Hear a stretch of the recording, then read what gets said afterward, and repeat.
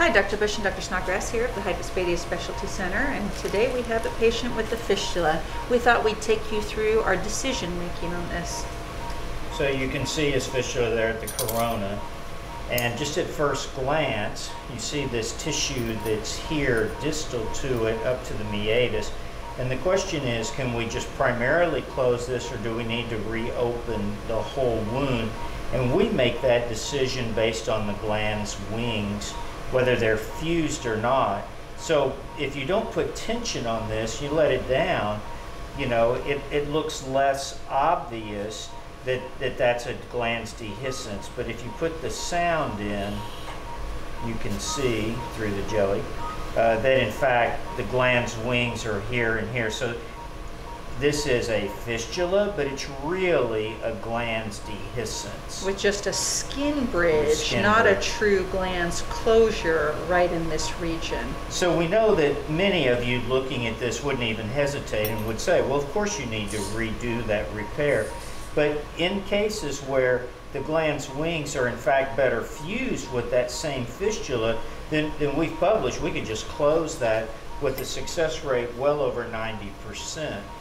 So the other thing we thought we would show this to you for is just about redo tips, because that's probably what we're going to do here.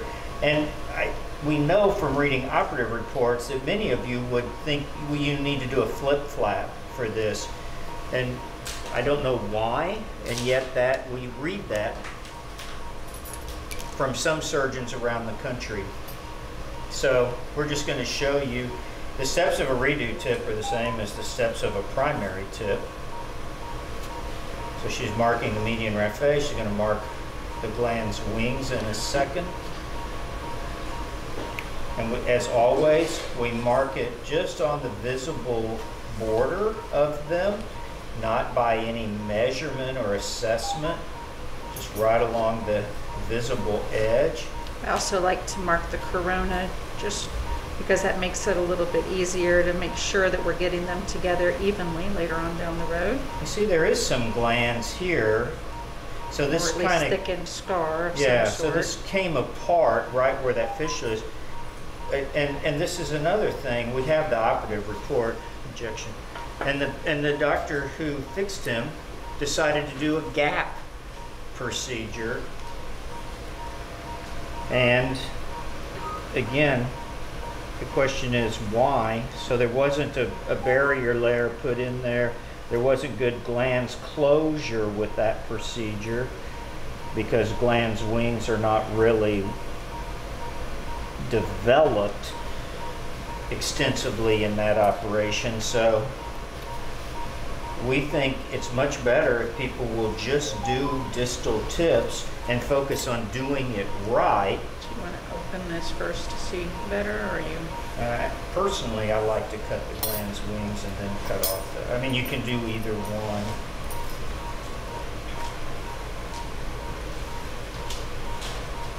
But we know that's what we're going to do, so.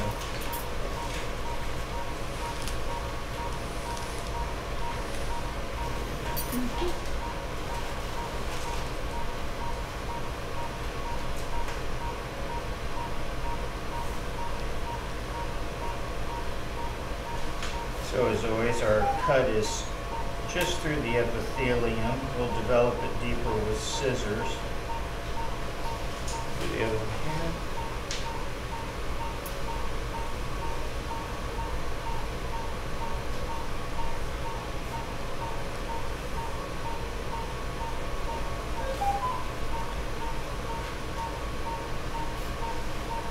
Notice that we're not degloving circumferentially. We also see that in a number of operative reports that we read, that again, I think many surgeons just walk in, see a penis, and think it needs to be completely degloved. And we just never deglove in redo surgeries like this. There's nothing we need to do on the dorsal side.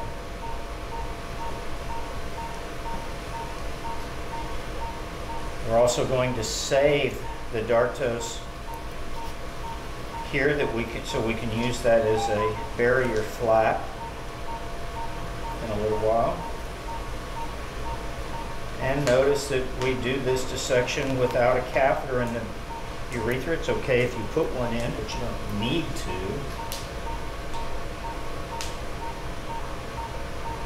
So this is very similar to how we repair an MIP form of hypospadias in a child who had a newborn circumcision. That's true, it's exactly the same thing. We make a ventral incision and free things up and do a tip repair.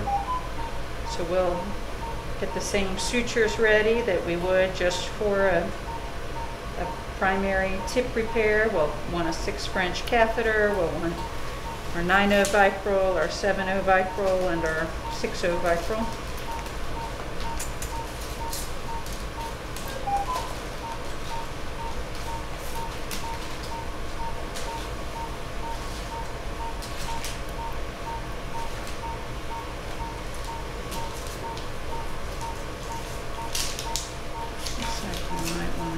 That little bit right there, because that's going to be really thin to the skin there.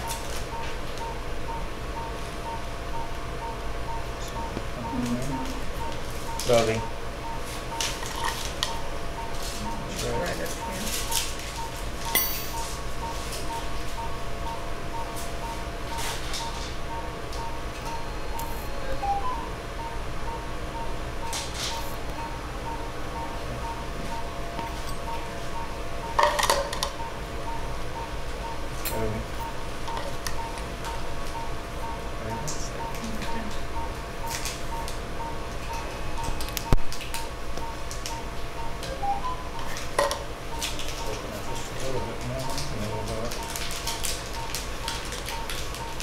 So another thing that I'll mention while we're just opening the skin and everything here, that I wasn't taught, but boy, we have learned, and that is that many boys who present with a fistula or a dehiscence or other complications have persistent or recurrent ventral curvature. That's less often, obviously, in boys who had a distal repair done, but it still happens. And so we now know to always check for curvature. And we usually do that before we cut the glans wings. In this case, I saw him with an erection before we started, and it looked straight. And we want to try to minimize the amount of skin that we're taking down in this region. So that's why we kind of had to extend our incisions up here to have enough working room. Yeah. So we can check that now. Erection. Actually, he's kind of giving us a natural one right this second. Yeah, there you go. Shows so that he's totally hard and totally straight. Okay. But again, it's really important to take that moment and know that. Vessel loop. So now we'll put a tourniquet on too, in addition to the injection, the epinephrine injection that we did, because it's really important to see the plane of dissection for glans wings very clearly. Particularly in a redo circumstance, where you're going to potentially encounter, some scar tissue or just tissue planes that are not virgin in that regard.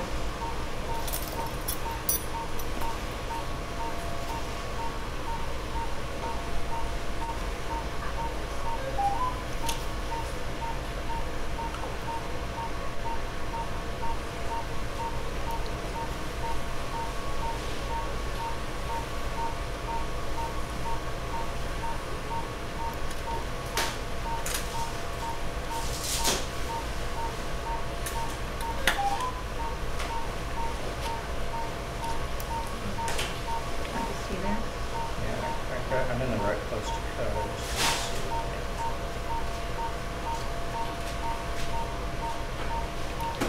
And as we've talked before in other videos, we're going to dissect the glans wings up till the end of the urethral plate. That's our landmark. So we just want to be sure we're not getting real thin there. We don't want to be thin on the glans wings because we have to have good substance to sew to. But we also don't want to get into the urethral plate. And that's why a redo can be harder than a primary, because the planes may not be easily distinguished as they are in a primary.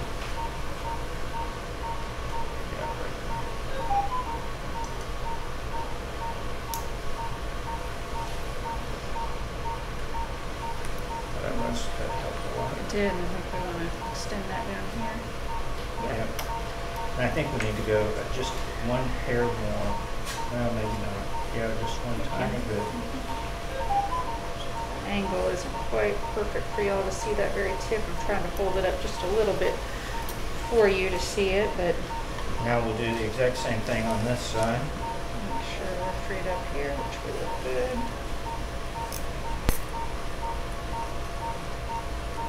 Looks like we need to just get to the skin right here and then reposition.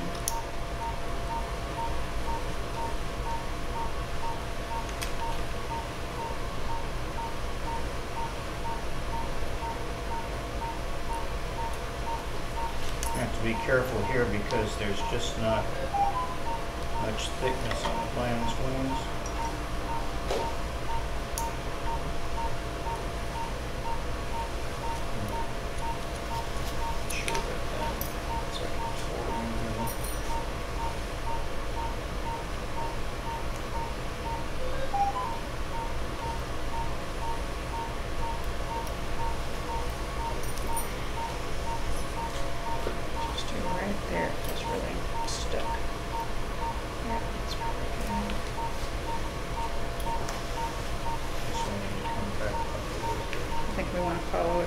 There's a beautiful plane right here. Yeah.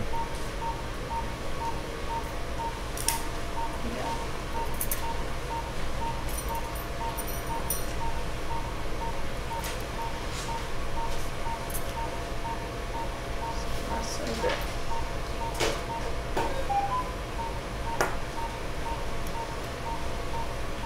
So now we want to be sure those wings are open nice and wide. There's still some tightness here, and I think it's just where the skin is real tethered in this area. So remember, this patient had a dehiscence, and we need to really make sure that we're not leaving any tension on the glans wings when we redo this so that it doesn't happen again. Let's cut that down.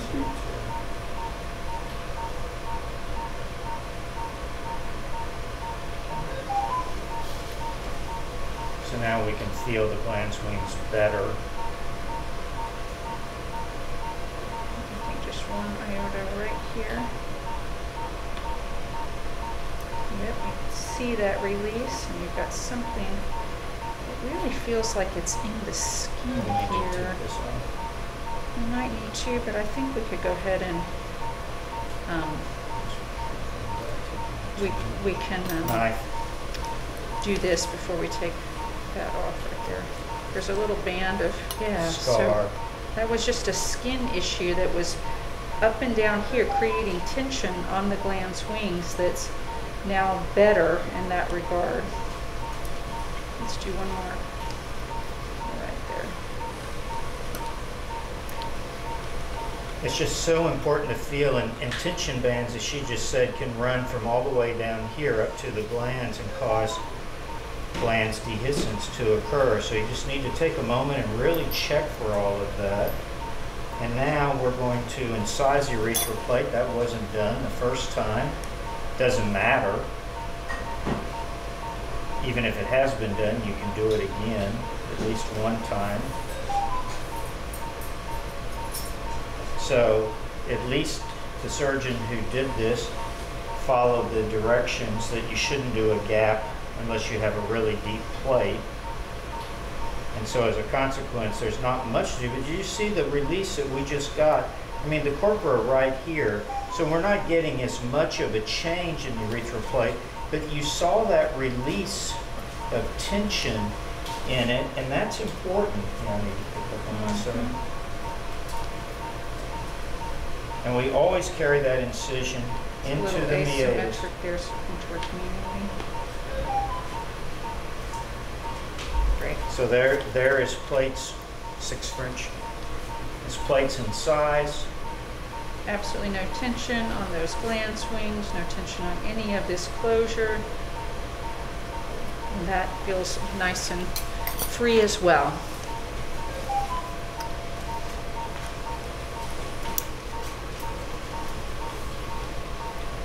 So we use, in this case, a 6 French. His glans width was 14 at the beginning of the case, so this is an appropriate size stent.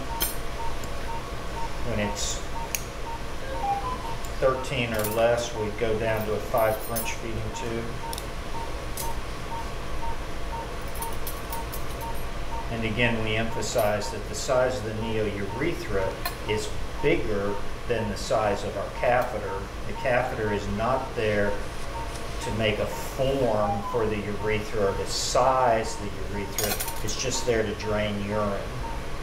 And a 6 French or a 5 French is big enough in a young child for that. What you for sure don't want to do is use stents that are larger that create tension on your closure. Yeah, like a 10 French, for example. We never, ever use a 10 French catheter in a prepubertal kid. Oh, and by the way, we don't use it in postpubertal kids either. We don't use an 8 French even for that matter. Okay. So now we need to look at this and see if we have anything to trim. I think that skin bridge just kind of sucked itself back in. It doesn't look like it's really going to cause any trouble, so I think we're like in really nice shape. But that's going to be below our suture. So let's just mark it again like we do for a primary tip, just to emphasize again, where do these stitches go? Tighten that back up for a moment. We're just going to put this back on so that you can see more clearly.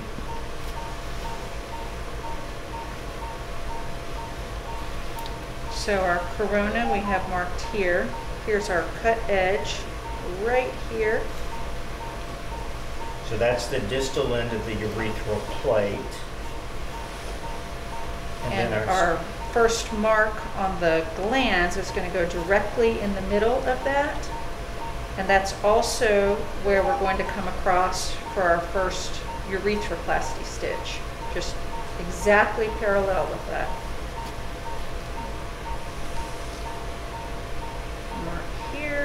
Mark here, those are our landmarks.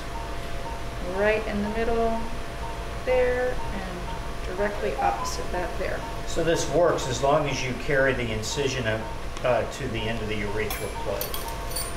So just to show you one more time there. And this mark should be at least 3 millimeters away from your cut edge of your glans wings.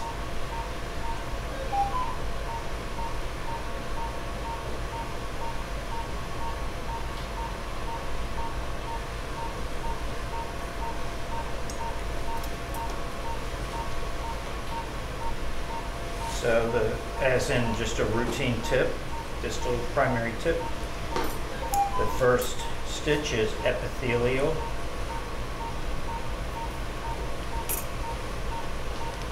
To make sure we have a good solid closure. And I will say yet again that the opening in this, it's not the meatus, the opening in the urethral plate needs to be oval and not round, so that you haven't sewn it too far distally. That would be a technical error resulting in meatal stenosis potentially. We're using 7/0 Vicryl and a TG 140 needle.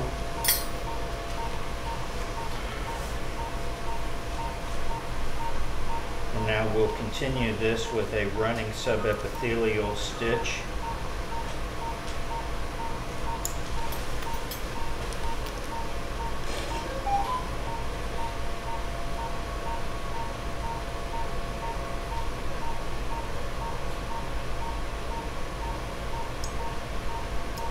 the tissues felt less elastic, or we had concern about that, then we would do this with interrupted subepithelial stitches.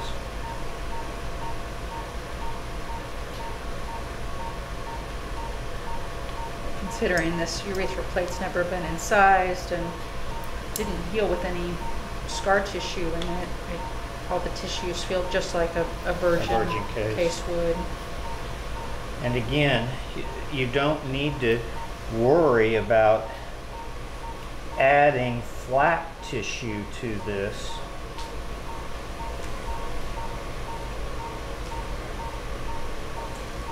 And when you do a flap and a redo, you're using skin that's been previously operated, and that's been published to be less healthy, and that runs the risk of creating a ventral skin deficiency, which then adds tension and might result in glans dehiscence again. Or another fistula, and we have seen all of that. So these decisions that we make are important. I've kind of tightened it just a little. And that's why we wanted to show this case and how we're doing this.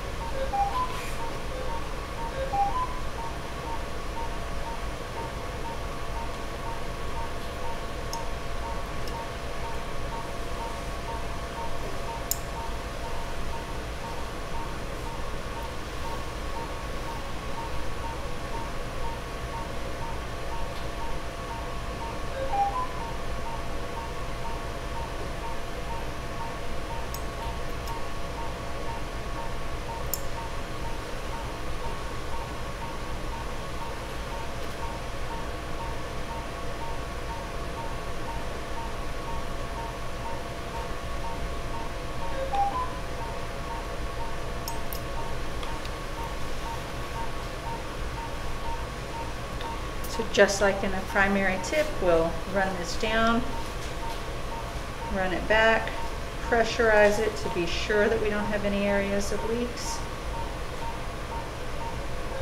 which is especially important in a redo where, you know, it's possible to have an inadvertent injury somewhere along your dissection plane because this is all reoperative tissue. So many years ago I published that you can do redo tips in these circumstances, and that there wasn't a different in outcome in magpies and tip redo tips.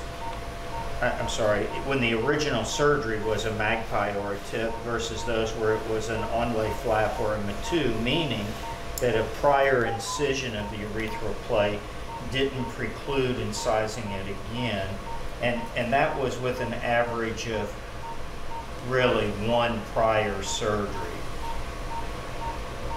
If you've had already, if this patient was to dehiss again, for example, then we would be thinking of an alternative repair. For example,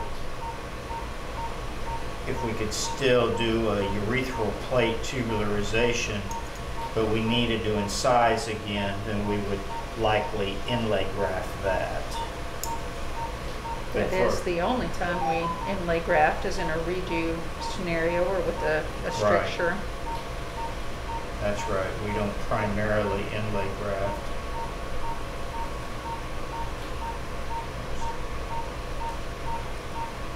Just trying to get just the right amount on that needle.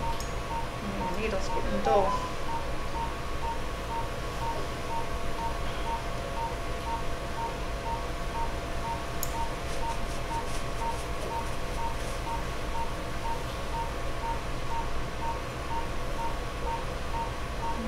We really, yeah, it is. We don't have much to go.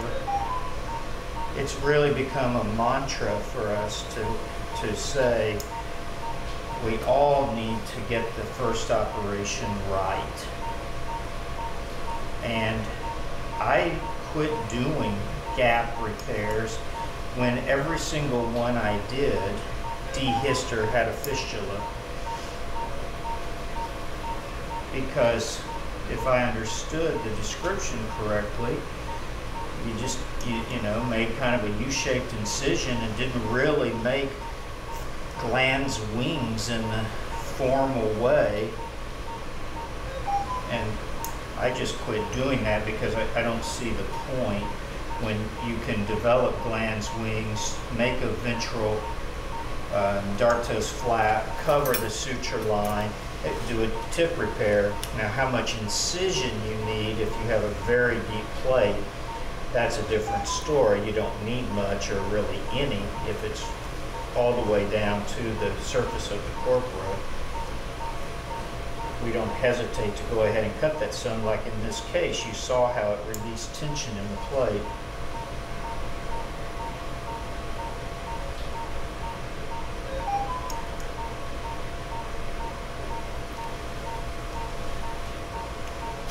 But it's just a more reliable repair, and we really don't need to go back to the days of when I trained, where you had to pick a different operation for every patient that had a distal hypospadias, depending on what you perceived to be the anatomy. And I think had we done a tip repair on this patient in the first place, or had his original surgeon done, he very well would not be here today having this reoperation.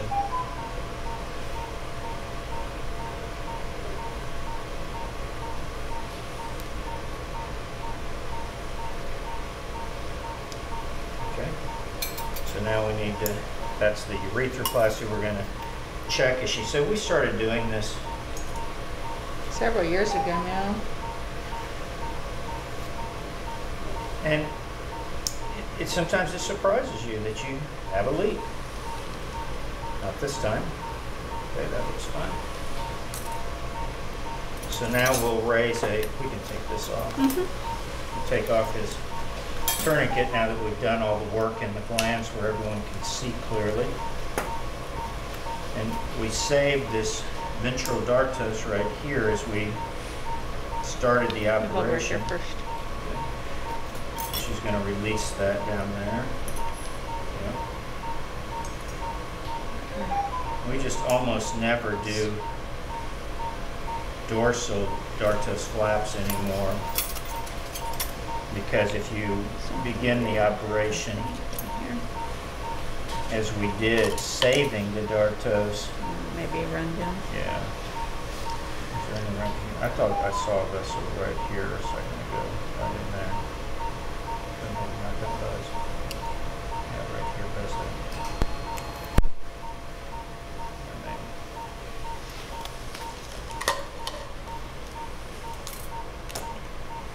If you save it at the beginning of the operation, then at this step, there's almost always enough without having to go dorsally. And in this case, that's again a reason we don't need to deglove completely, because we don't need the dartos from up there.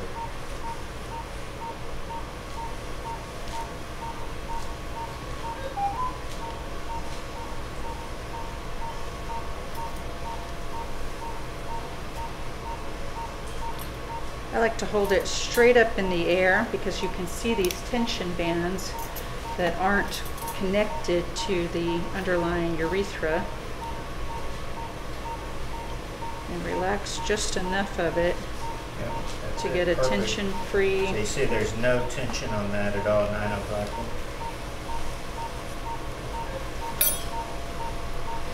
And it's just so quick to harvest that ventral dartos. Even in a redo like this.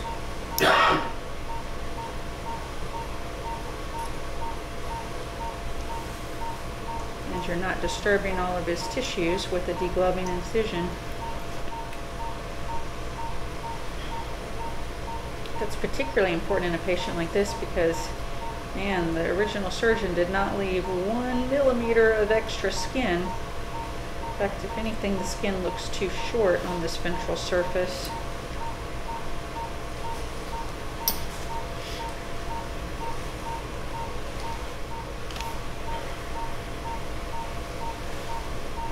As I said, for redo cases, we just don't often do a dorsal degloving.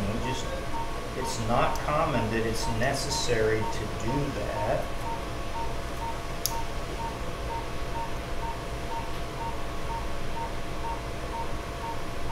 And in some cases it can be detrimental, particularly when there is some skin deficiency. You can deglove and then find you can't quite get all that skin back again. It's folding it up. Yes. Patient picked a Now nice time to get the hiccups. Nice. Yeah, it would have been a lot worse about 5 minutes ago, so right here.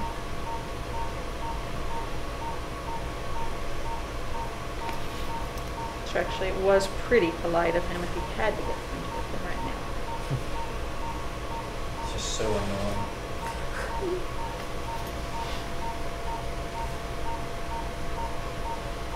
It is, as though hypospadias surgery isn't hard enough.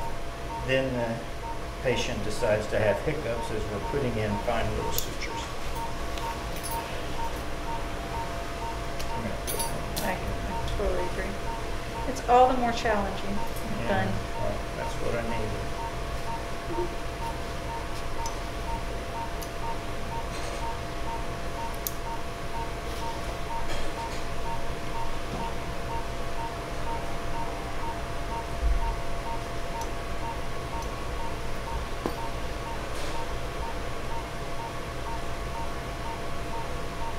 Stitch like this on your side. I believe so. It's got a little ooze over there, and I think it'll help.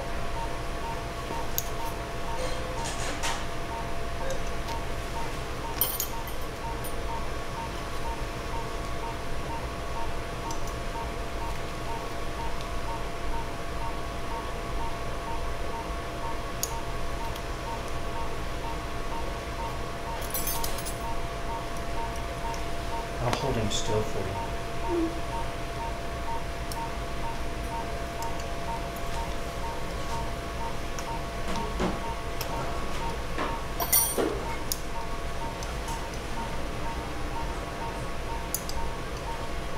Wow, it's getting worse.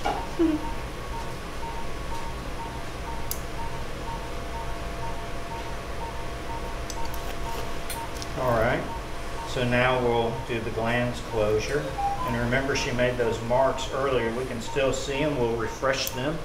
Marking pen. Do we need to? Yeah, we need to remind people. Okay. It's I always can such see a it, but- pain to mark when things are wet and knee sort. So you have to totally dry things up. It's all right. So remember, we have the corona marked. We have the end of the glans wing marked, and then a point in between. This is just a good exercise. She started doing this when we were at the university because she often worked with junior level trainees, and she wanted to emphasize exactly where to put it. I didn't do that, but when we started working together, I thought, well, that's not a bad idea, Nina.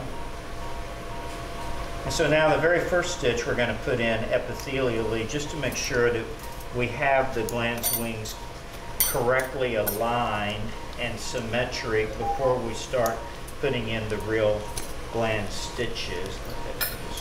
I don't think they can.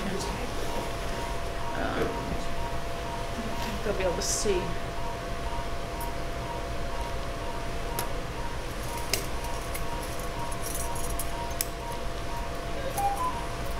Just time my stitch with his hiccup.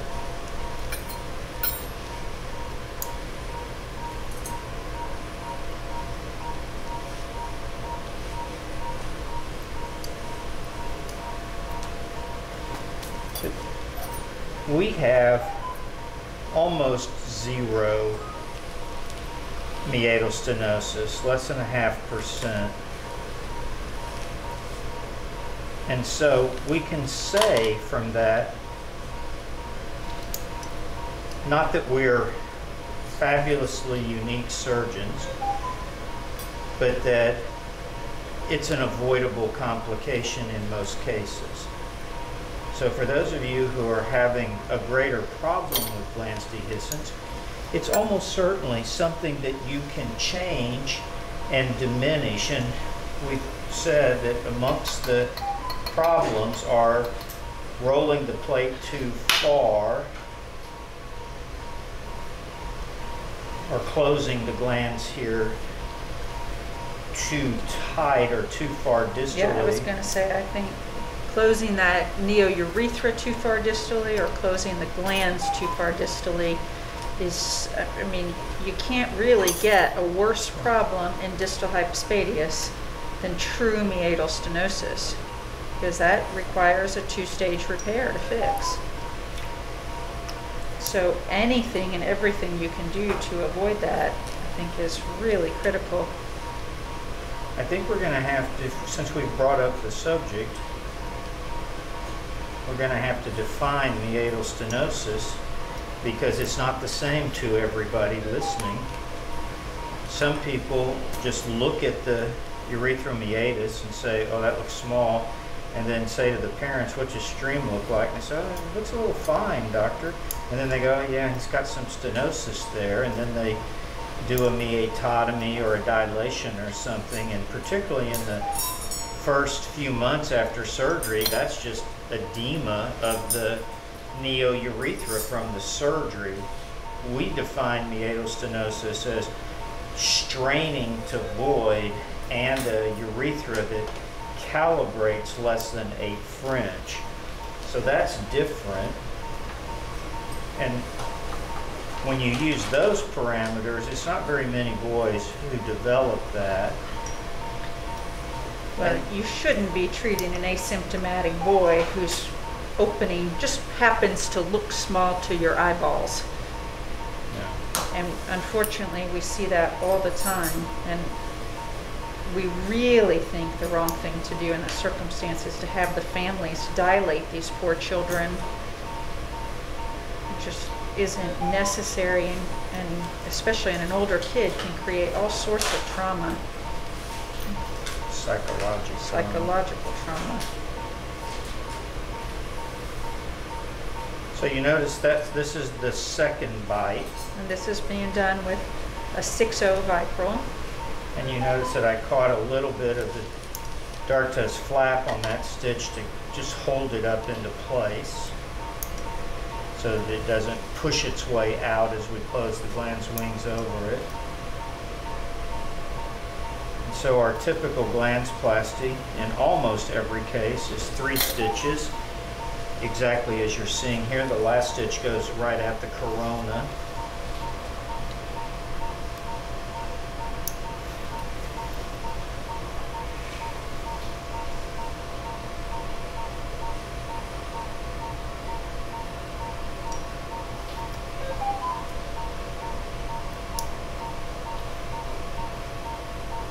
And this is the glans closure. We do not put epithelial stitches in, haven't for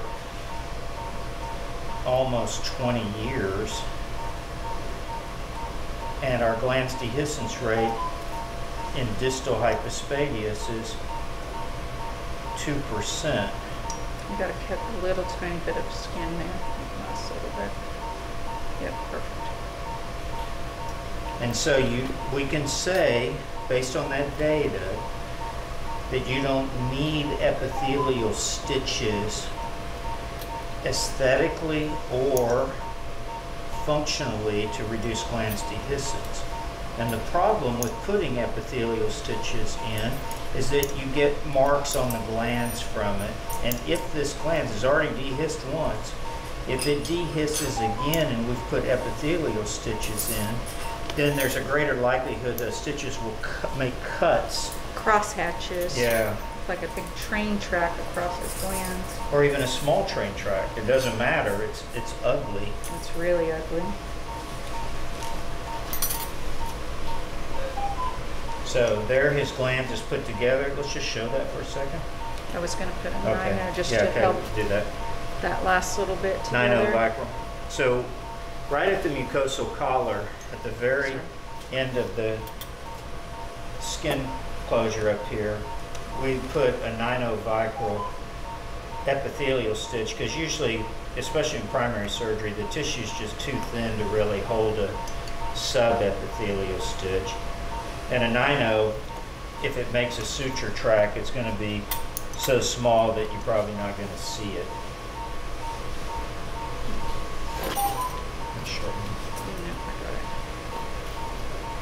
It's so hard to see against a blue background, but if we put a white background, then it's hard for y'all to see. This is caught here.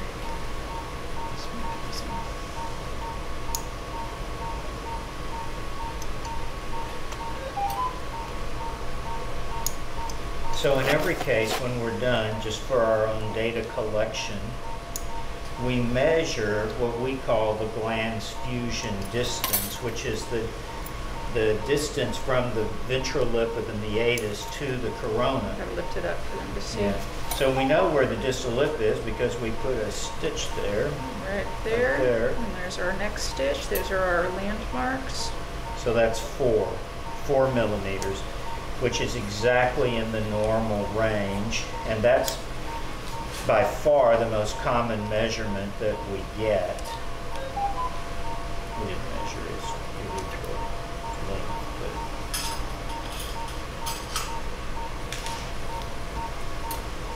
but Now I'm just feeling along here because the skin feels tight. It's not tight on this side. You can see there's some laxity, but right here you can see that it doesn't move. It's not as free. So something has kind of scarred in here or is tethered in some way, shape, or form. And we want to see if we can figure out what that is. Let's have 1 to 1,000. We can stop this little bit of glans ooze so that we can show you.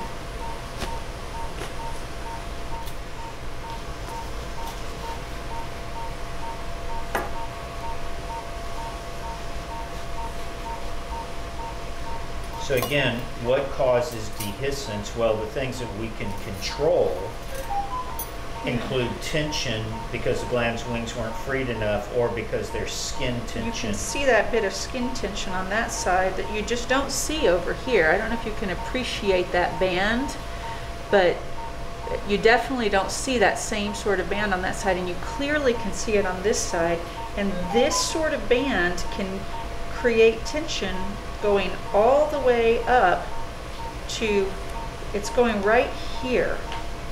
And that could, in theory, put some tension on that wound right there. So who knows if this contributed at all to his original issue, but it's certainly something that in this circumstance we want to get rid of. So how do we do that? Well, we have 2 ways. One, we could just open this up and then cut this little bit of thickened scar tissue off. This, you can just see that band. You can cut that right off because that will all go together midline.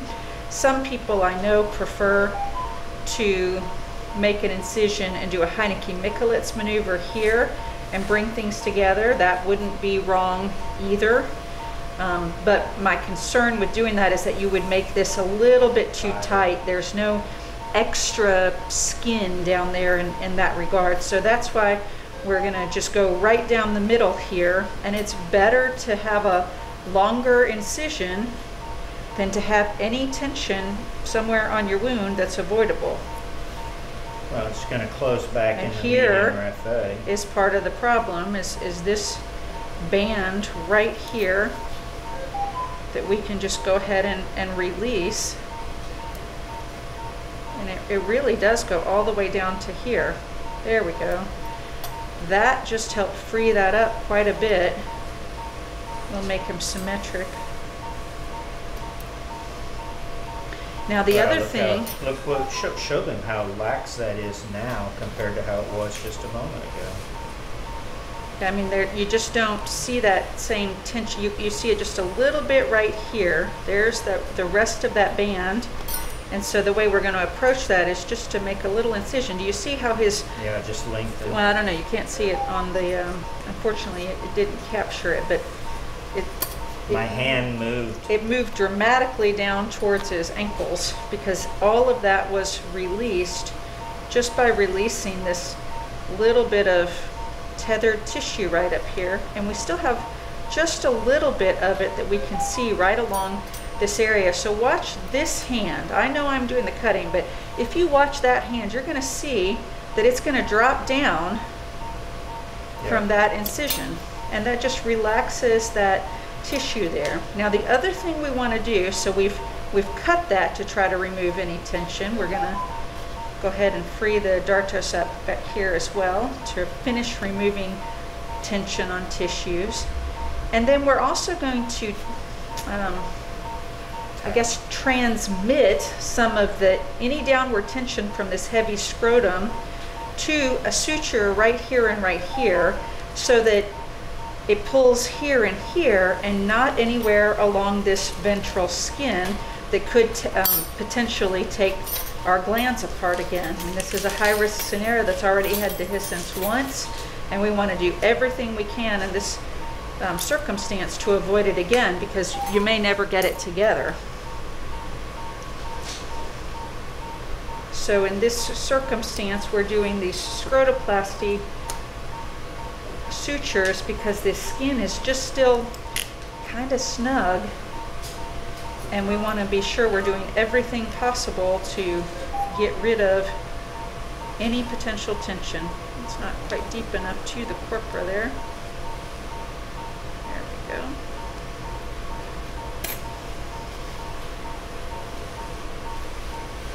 Many of you do this stitch in proximal repairs to keep the penis from telescoping back into the body. But we found that it's very helpful in a variety of circumstances in addition to that, such as this case, to try to add another layer of protection against downward tension.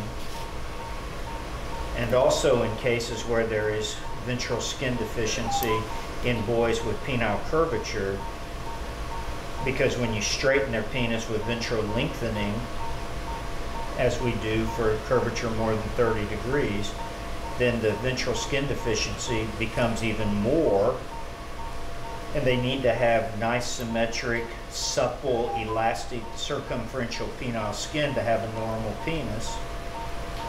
And we've been amazed that putting these stitches in, when we do a stack repair, results in the natural erection stretching that skin. And boys who were born with no ventral skin, we move the skin under there and we see them back in 6 months and they look like a normal penis. It's a truly amazing thing. But if you don't put these stitches here, the natural erections They don't stretch the skin. Instead, it's much easier to take this lax skin and just pull it all up. So you actually contribute to that persistent look of penoscrotal transposition and having scrotal hair along the ventral surface, which is never a good look, I don't think, for anyone.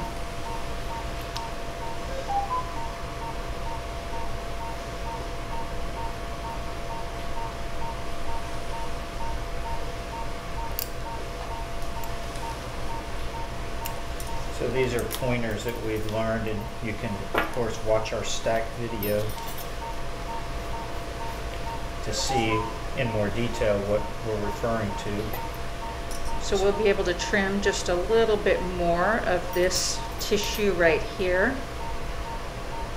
You can pick a side, but since this side is so much more relaxed than this side, I'm going to go ahead, and that's why I put this suture here, because again, it allows you to see what tissue is extra and if there are any thickened areas of dartos or tension bands. So we've got extra skin that we can remove.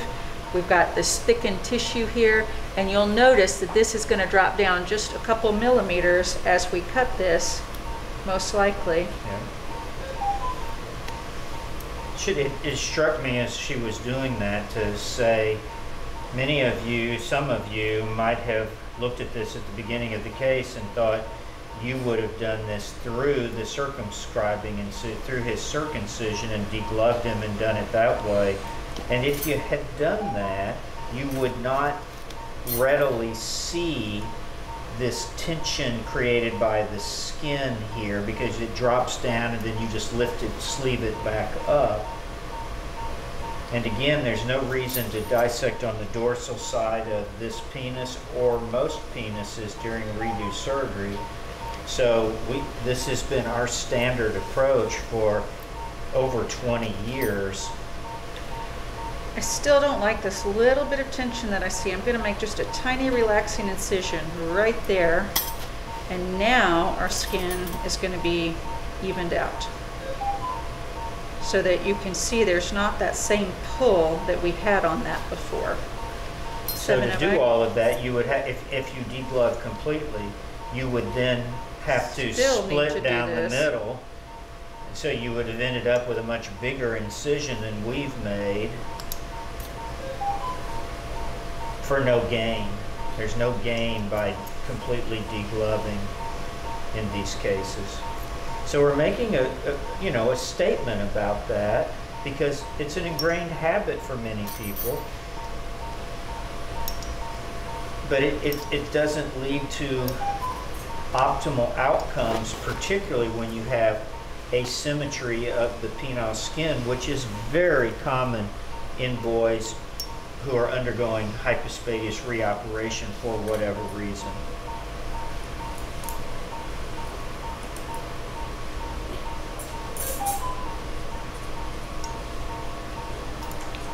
So now that we've done all that work, it should be relatively easy to just zip up this skin, and all of this is done in a nice aesthetic fashion that doesn't leave any new scars on this boy.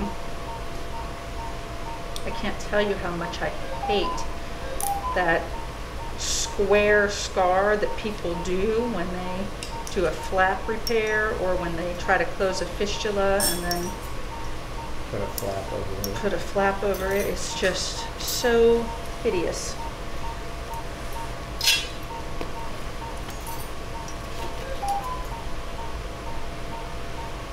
And then, as in all skin closures, we do interrupted subepithelial seminal-vicral stitches. So I think we can stop this when you're ready. Yeah, I think this is a good time. I think y'all can imagine how it's all going to zip up and finish up. We'll use a Tegaderm bandage and 4x4s, just like we do for any of our primary closures. We'll leave this catheter in this circumstance for a week, and hopefully he doesn't have any problems in terms of recurrent dehiscence or fistula. So thanks for joining us today. If you have any questions, you can always reach us at info@hypospadias.com.